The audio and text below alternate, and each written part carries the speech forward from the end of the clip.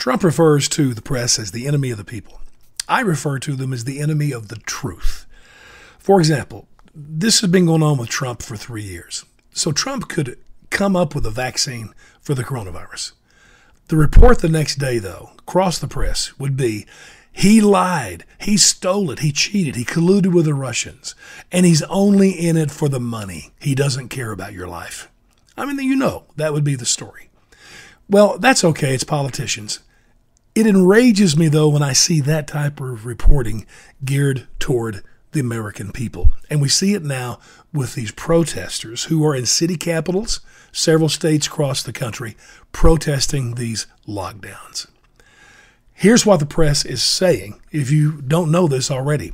The protesters are Trump supporters, they're conservatives, they're carrying guns and Confederate flags, so they're racist, and most importantly, they want you to die, especially if you're black or brown.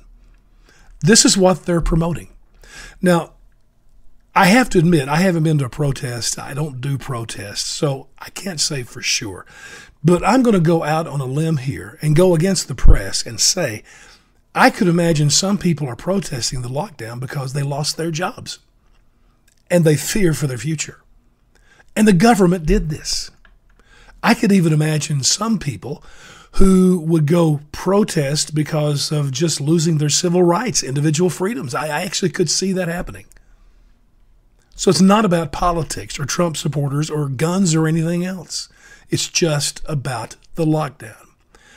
And by the way, they say there's Confederate flags and swastikas. I do know there were swastikas because I heard a woman interviewed in Lansing, Michigan. She had one.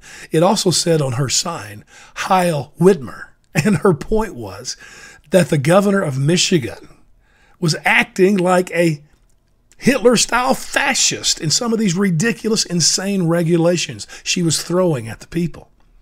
So she wasn't a Nazi. That's the point. The press had it all wrong, 100%, but the truth is inconvenient for them.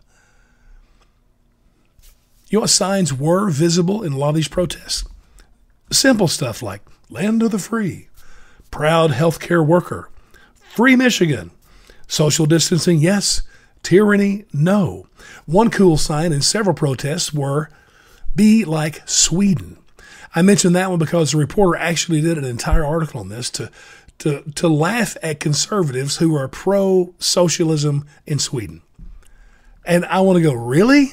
So what's not an option is that Sweden is the only country in the world who did not do a lockdown, and yet they have a better record, better health with coronavirus than any nation in Europe. That can't be the option. Friends, open your eyes and don't be the sheep that the press wants you to be.